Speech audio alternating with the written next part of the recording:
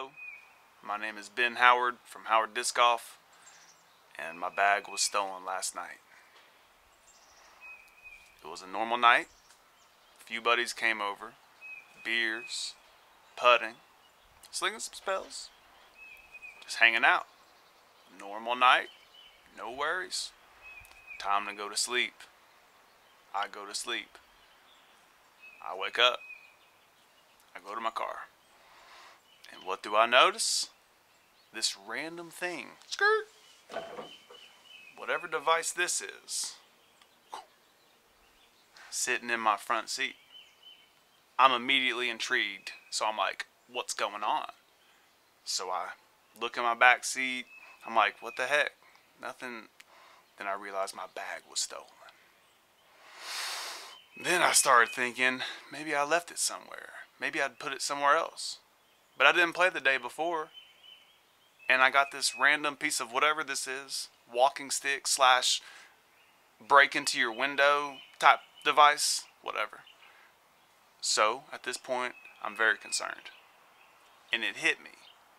So what do you do whenever you got feelings to tell about? You go to Snapchat. And you tell it I'm all being funny, trying to play it off like it's all cool, right? No, it's not cool. Somebody took my discs.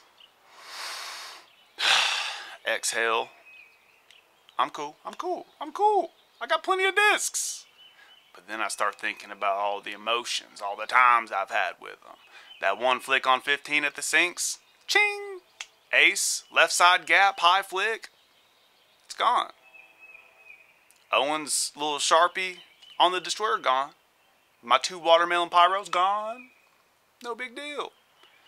My Flippy JK, the purple one, you know what I'm talking about. Not good. It's gone. Forever. And I'm never gonna forget about it.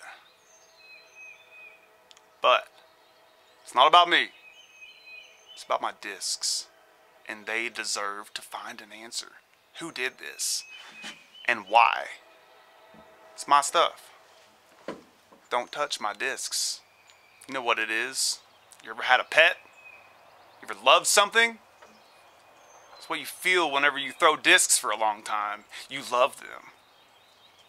And this little thing right here, it's my only form of evidence. And I'm gonna find the answer. Believe me.